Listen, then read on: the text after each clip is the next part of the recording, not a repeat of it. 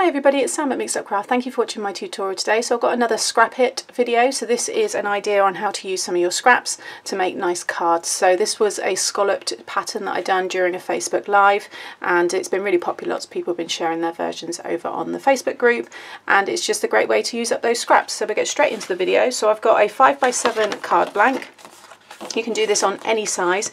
Now I do have a 1-inch punch here. This one's from Hobbycraft. You can pick these up, you know, from most craft stores, and lots of different craft companies have their own ones as well. This made it quite easy for me to be able to kind of lay this all out, but any size will work. Once you see how you put it together, it's very straightforward. And if you don't have a punch, you've got a circle dies or nested dies, you can use those as well. Okay, so I've got a few there, but I'm going to punch some more out in the black colour here. So I always take the bases off of my punches, just so I can really see where I'm, you know, punching. And I just, yeah, that's just how I've always done it. I know that's not going to be for everyone, but I do like it this way. And you can see that I'm really not wasting any of that paper. And I can cut that little bit away in the middle. And then I should be able to still get one more out of that. So, you know, you really do get to use up your scraps with this one. So I've got some more darker ones there, and I'm going to take some more of the lighter ones. Okay, just done some more of that one. And whenever I have scraps, I always trim off the bits that you're not going to use and then put them back into your scrap, because that's now a perfect trim for a project that I might have in the future. Just keeps everything neat, and then that will go into the waste or recycling. Okay, so I think I've got enough there now, so I'm going to use my liquid glue here because it just gives you time to be able to move things around. So on this one I've got 1, 2, 3, 4, 5, 6, 7, 8 rows, so I'm going to stick with the same again. So along the bottom here I'm just going to pop kind of just a few blobs of glue like so. You don't have to do it that way, you can put the glue onto the backs of these, which is what I did during the live, but I'm just going to do it this way just for a bit of speed. Now I'm going to start off the first one kind of overhanging the card, and then I'm just going to line up all the others with the bottom of the card. I'm just going to stick with all green here. Now like I said, because these are 1 inch, I've got 1/2 inch overhanging this end, and then over 1/2 inch overhanging the other end there. Okay. Then I'm going to go for a lighter colour, and I'm going to pop my blob of glue now in the middle of where the ones below all join. And then you want to, the bottom of your circle, or, yeah, because there isn't really a top or a bottom, but you know what I mean. You want to make sure that you want it to sit just where the bottom ones join. Okay. And then I'm going to line that up right with the edge of this card. And then again, I'm just going to pop that one there. That one. If you use the liquid glue, it is quick as well, because it just, you've got that time to wiggle it around, kind of move them, just make sure they're all sitting, make sure each one sits right where that join is, and that will ensure you keep it straight. Otherwise you'll start going that way. I think I started to drift a little bit with that one, but I managed to bring it back. And then again, I'm putting a bit of glue there, like so, and I'm going to come in back again with the darker ones,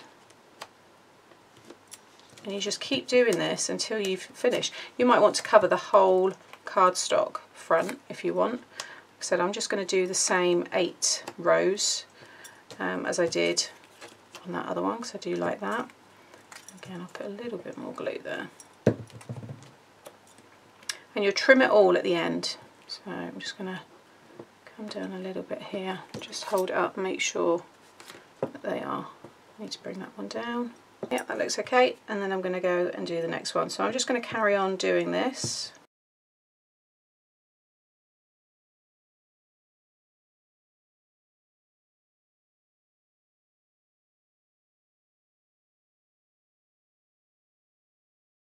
Okay, so they're all stuck down. So now I'm going to stick down this strip here, which is 1/2 inch by, you know, whatever the width is of your card. So mine's just over 5 because I'm going to trim it when I put it on. I was saying during the live, this reminds me of a skirt I used to have, and it was bright pink, and it had a waistband, and then it had all scalloped little silk discs that hung down, and it was beautiful. And there was a dress version of it as well. which I think my sister may have had, and I adored it, so it reminds me of that.